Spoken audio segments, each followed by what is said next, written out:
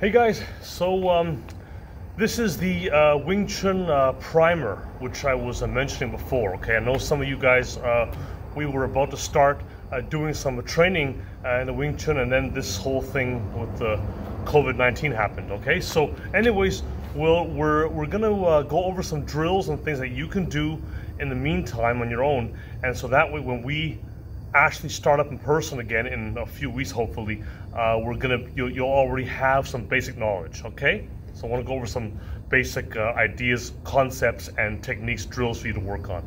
Okay, so first of all, just go over some basic concepts if I haven't explained to you already. The concepts of Wing Chun are really quite simple. Okay, we're looking at the center line. Okay, now just I'm not going to go into too much detail right now. I'm just going to give you a brief overview. Okay, for the center line, you've got one line going right down the middle of your body here. Okay, most of your organs are located along that center line, so you want to protect that. Okay, you want to protect your center line, and you want to dominate the opponent's center line. Okay, and the way we often do that is to take an angle. Okay, we have our body separated into what we call four gates, four sections: upper right, upper left, lower right, lower left. I want to have all my weapons facing two of his. If he's angled to me and he's got his shoulder to me, I got everything. I got four weapons on two of his. Okay, that's the simplest way to dominate the center line. Okay, and the other concept which is very important, straight line. So center line is very important. Straight line attacks.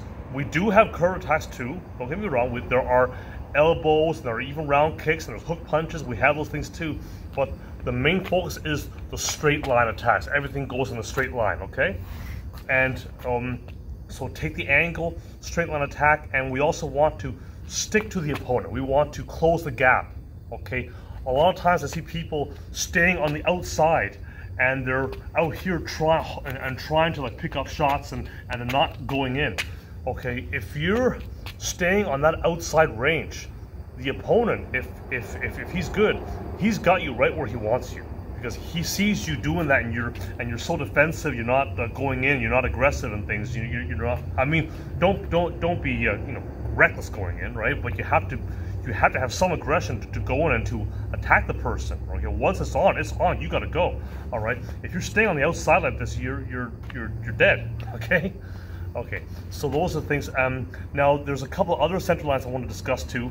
One is the mother line, which goes right from the top of your head down to the ground. Okay, that's like kind of in the middle of your body. So when you move around, you want to move that mother line around with you. Okay, and there's one more, and this is sometimes called a central line. Okay, there's another name for it, but we'll just call it that for now. Okay, and what it means is that if you're angled a little bit, you want to be the point where you can't your hands can still touch each other.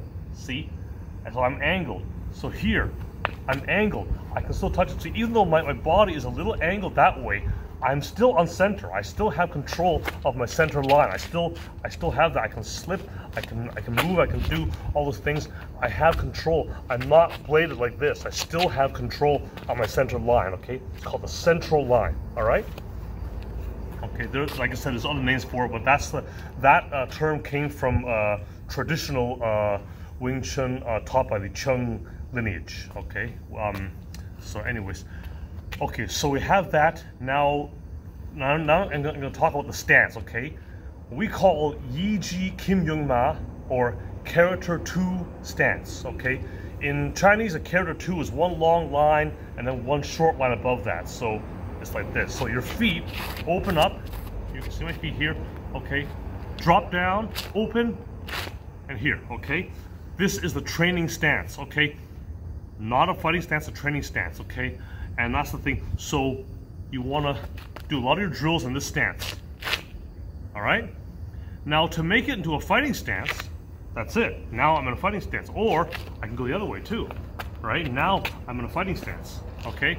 But the thing is that no matter it's very important because you use it as a measuring stick, kind of. See, so because no matter where, no matter which way I move, I may move here, I may move here, I may kick, I may do all these things like that, but I can always close back into the stance the same way I opened it up, okay?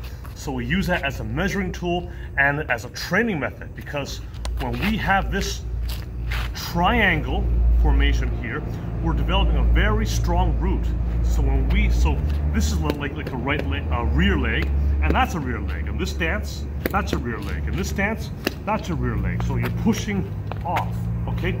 Pushing off, and you have this very strong root, okay? So work on that stance, all right? And I'm gonna go over some of the stance movements now as well, okay? And I know we're rushing through things a bit, but I just want to give you all the goods right now, okay? All right, so here, we're in there, the stance here. Now this is what's called a shift. See? Now, traditionally, the way I was taught, we shift on our heels because you want to, you know, not lose our center, okay? Now, what happened is that as time went on, I found that by shifting more on the center of my foot, see, I found this to be a bit better for me because it facilitated going forward a bit more easily, okay? That works for me, not necessarily for everyone else, but the one thing you want to avoid, one reason why they teach to shift on the heels is because you don't want this to happen when you're swinging your whole body out. Okay, this sucks, okay? All right, you don't want that.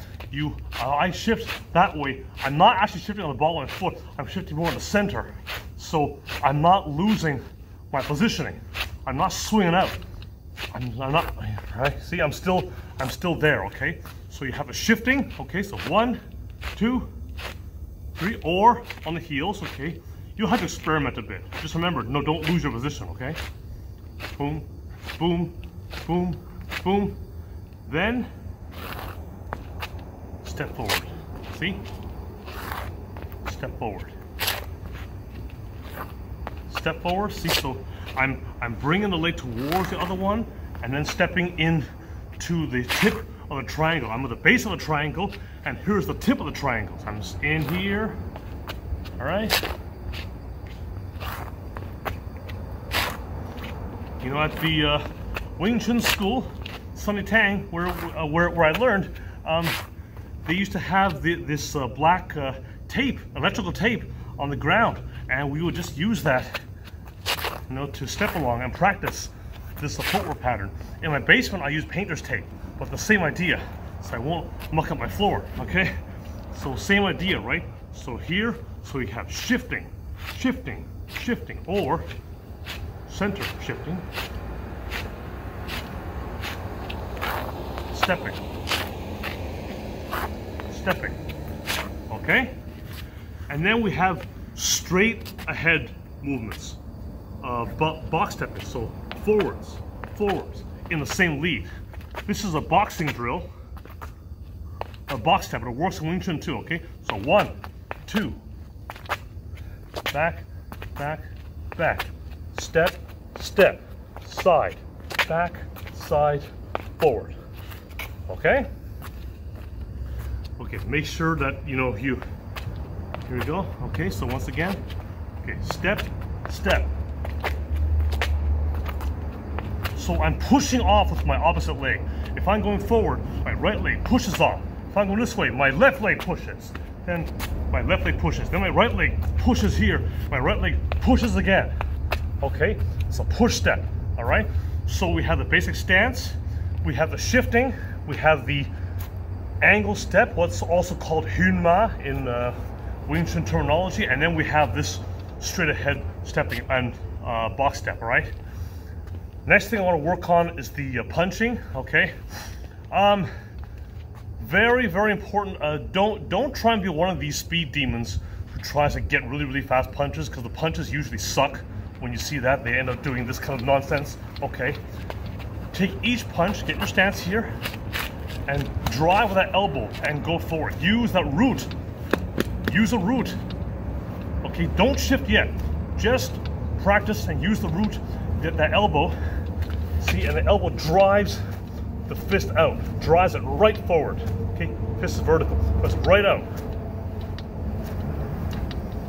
The elbow pushes the fist out, okay? Okay, each one. Don't worry about going really fast. Just make each one deliberate, good positioning, and use that whole body, okay? Because I'm using my root, I'm using my hip, I'm using my lats, I'm using the entire body to get these going, okay? Okay, don't do this crap, okay? Just boom, boom, boom, boom, okay? So now to coordinate that with the stepping, okay? So we have the shifting, 1, 2, 3, that.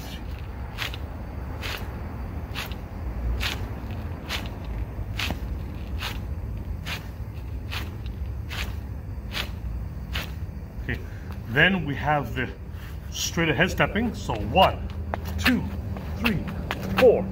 1, 2, 3, 4. See? Just time it with the landing of the foot. If I'm going forward, it times with my lead foot landing. Backwards times with my rear foot landing. Okay? And then we have the other one with the triangle step, the Hyun Ma. Okay, so here.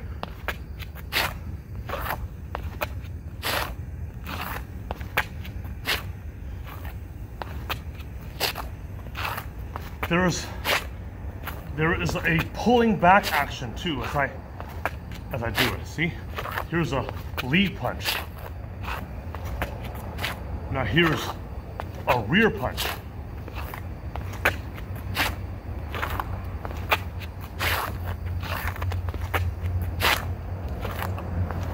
Okay?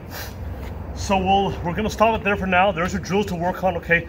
You have your stance, once again, set up. Your stance here, E.G. Kim Young Ma, character 2 stance. Okay, so let's get here, sink, stay at this height the entire time you're doing your drills here. Okay, shifting either on the heels or on the center of the foot. Make sure, whichever way you do it, your body does not go swinging out. That's the whole idea, okay? You have to be ready to go, okay? Always on balance, okay? We have the box step. 1, 2, 1, 2, 3, 4, and then we have the Hyun Ma triangle step, okay? So just practice the punch using all of those, the shifting, the straight step, and the Hyun Ma, okay?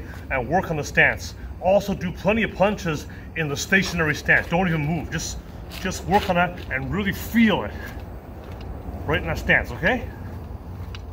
All right, try to work with these drills about half an hour a day or so, and maybe a little longer if you can, okay? And hopefully I'll see you guys soon, okay?